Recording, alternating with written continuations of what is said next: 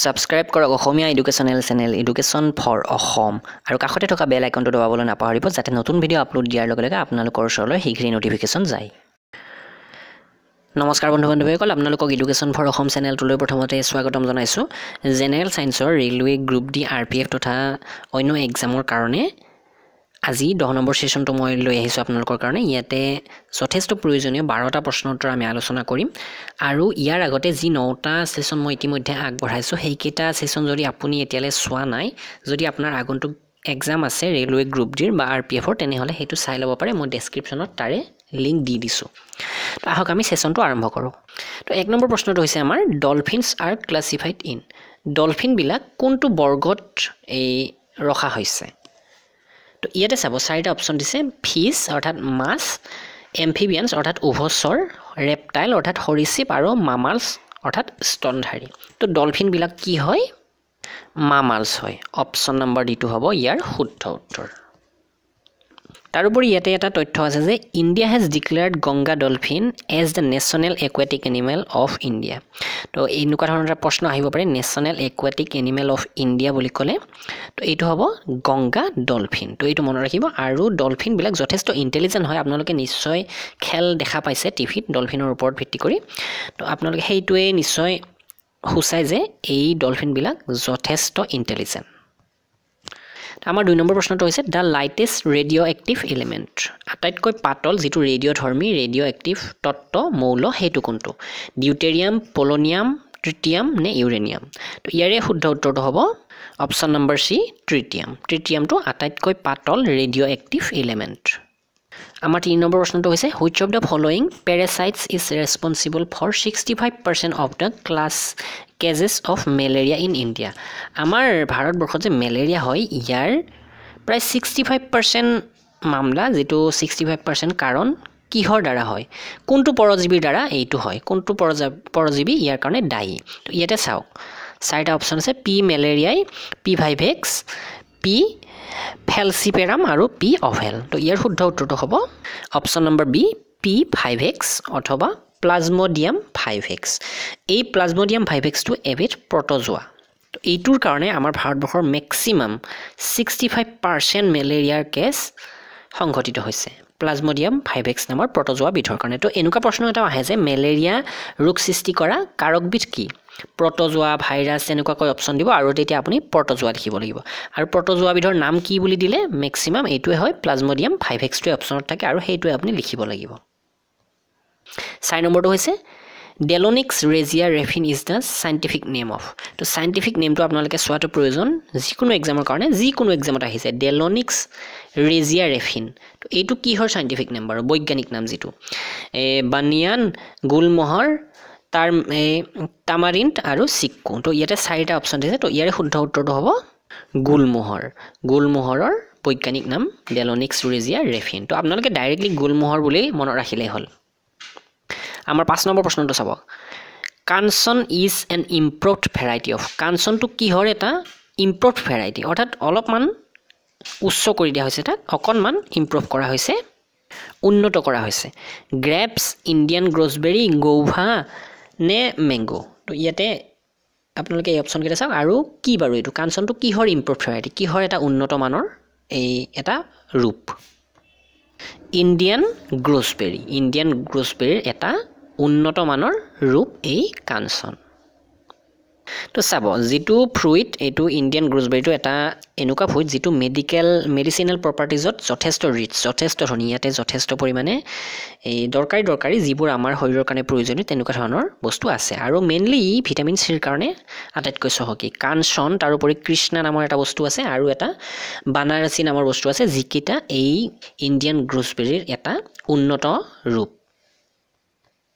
6 নম্বৰটো চাব। Which one of the following sales produce এণ্টিবডিজ। এণ্টিবডিজ কোনবিলাক কোষে উৎপন্ন কৰে? কোনবিলাক কোষত ইয়াৰ উৎপন্ন হয়?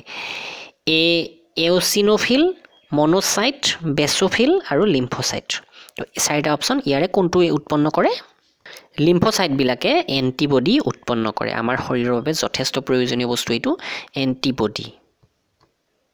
চাব ইয়াতে এটা explanation antibodies are produced by specialized white blood cells white blood সেলৰ WBC ৰ এটা স্পেশালাইজড ৰূপ হয় এই লিম্ফোসাইট তো এইটো মনত ৰাখিব WBC ৰ এটা স্পেশালাইজড ৰূপ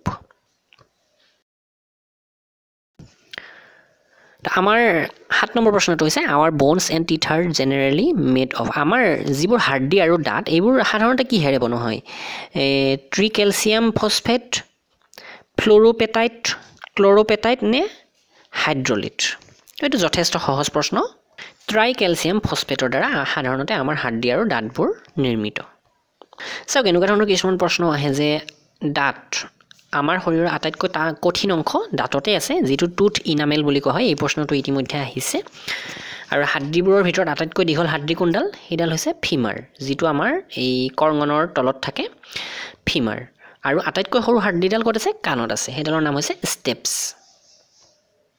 তো এইবাৰ প্ৰশ্নটো হৈছে দা disease hysteria is ক্লাছড in hysteria যেটো ডিজিজ এটো কিহৰ লগত অন্তৰ্ভুক্ত চাব ইয়াতে মহিলাৰ ক্ষেত্ৰত হয় নে পুৰুষৰ ক্ষেত্ৰত হয় ল'ৰাৰ ক্ষেত্ৰত হয় নে কাৰোটাতে নহয় তো এইটো কাৰ লগত সম্বন্ধিত কাৰ লগত জড়িত এই হিষ্টেৰিয়া ৰোগবিধ প্ৰধানকৈ মহিলাৰ সৈতে জড়িত মহিলাৰ ক্ষেত্ৰত এই ৰোগবিধ হয় আমাৰ 9 নম্বৰটো হৈছে দা membrane covering the lungs is a যেটো আমাৰ যেটো লাংছটো কভাৰ কৰি আছে যেটো বস্তুৱে যেটো মেমব্ৰেনে তো হেইটো কি প্লিউৰা পেৰিকাৰ্ডিয়াম পেৰিটোনিয়াম মেসোথেলিয়াম তো ইয়াৰে কোনটো বাৰু তো এইটো হৈছে পেলুৰা আমাৰ যেটো হাওফাও এইটো কভাৰ কৰি থকা এইটো এবিধ কোষ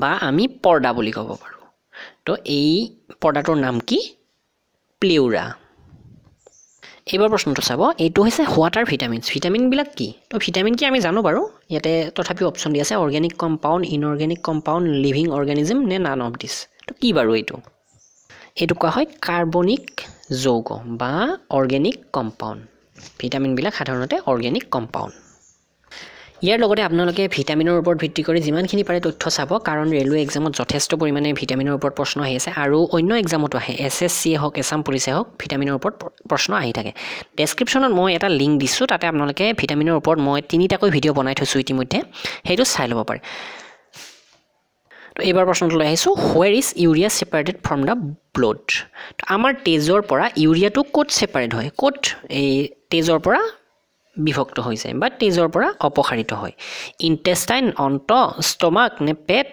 স্প্লিন প্লিহা নে কিডনি তো এইটো যথেষ্ট সহজ ইউৰিয়া বাৰু ক'ত সেপাৰেট হয় নিশ্চয় কিডনিত হয় অপচন নম্বৰ ডি কিডনিয়ে কি কৰে আমাৰ তেজৰ পৰা যিমানবোৰ অশুদ্ধি আছে যিমানবোৰ বিষাক্ত পদাৰ্থ আছে যিমানবোৰ টক্সিক ওয়াষ্ট আছে এই সকলোবোৰ ৰিমুভ কৰে আৰু ইউৰিন হিচাপে ইয়াক শৰীৰৰ পৰা নিষ্কাশন কৰে তো আমাৰ আজিৰ লাষ্ট প্ৰশ্নটো হৈছে দা study of relation of animals and plants two there সাৰাউণ্ডিং is cold আমাৰ যেটো চাৰিওফালে থকা জীৱ জন্তু তথা গছ গছনি সকলোবোৰ ইয়াৰ অধ্যয়নক কি কোৱা হয় এটোটো একদম সহজ প্ৰশ্ন যথেষ্ট সহজ প্ৰশ্ন ইকোলজি পৰিস্থিতি ইথোলজি আচাৰ বিজ্ঞান জেনিঅলজি বংশাৱলী নে আইকনলজি এইটো কি এইটো হৈছে অপচন এ ইকোলজি অৰ্থাৎ পৰিস্থিতি বুলিয়ে ক'লে হ'ল পৰিবেশ বুলিয়ে ক'ব পাৰো আমি ডাইৰেক্টলি তো যেটো অপচনত থাকে সেই হিচাপে আমি লিখিব লাগিব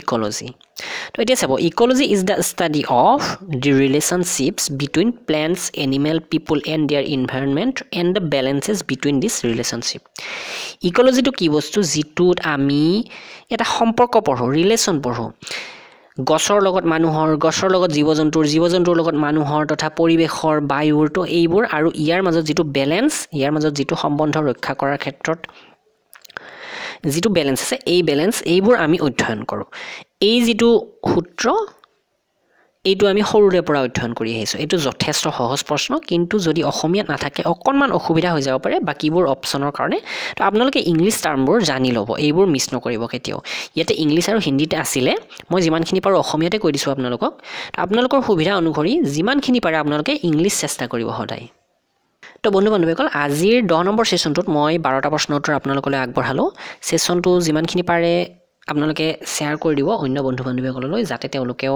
অসমীয়াতে অধ্যয়ন কৰিব পাৰে আৰু তেওঁলোকৰ সদায় যাতে পৰীক্ষাৰ কাৰণে যি প্ৰস্তুতি এই প্ৰস্তুতি সদায় চলাই থাকে মই দেখা পাইছোঁ প্ৰস্তুতি নকৰে আমাৰ কেণ্ডিডেটসকলে আমাৰ অসমৰ সকলে বিশেষকৈ ইয়াতে কি হয় এক্সামৰ আগদিনা ধামাধুম ভিডিঅ' চাব আৰম্ভ কৰে আৰু তেনেকৈ প্ৰিপাৰেশ্যন কৰে তেনেকৈ ক'ত হ'ব তেনেকৈ নহয় সৰ্বভাৰতীয় পৰীক্ষাটো তেনেকৈ নহয় কিমান কেণ্ডিডেটে অনলাইন চাই থাকে ডাঙৰ ডাঙৰ চেনেলবোৰত আপোনালোকে নিশ্চয় যিসকলে চাই তেওঁলোকে বাৰু যথেষ্ট ভাল কেণ্ডিডেট কিন্তু যিসকলে একদিনীয়াকৈ চাই তেওঁলোকৰ কাৰণে যথেষ্ট অসুবিধা হ'ব আগন্তুক দিনবোৰত কাৰণ কম্পিটিশ্যন বহুত টাফ হৈ গৈ আছে আৰু যিমান পাৰে অন্য চেনেলো আছে আমাৰ অসমীয়া সেইবোৰতো চাওক আপোনালোকে মাথো প্ৰিপাৰেশ্যন কৰি থাকক মই কেতিয়াও নকওঁ যে আপোনালোকে মাথো মোৰ চেনেলতে চাওক বা মোৰ চেনেলটোৱে হাই ফাই তো এনেকুৱা নহয় তো আপোনালোকে এডভাইচ কৰিব পাৰে কমেণ্ট ছেকশ্যন মোৰ সদায় খোলা থাকে ধন্যবাদ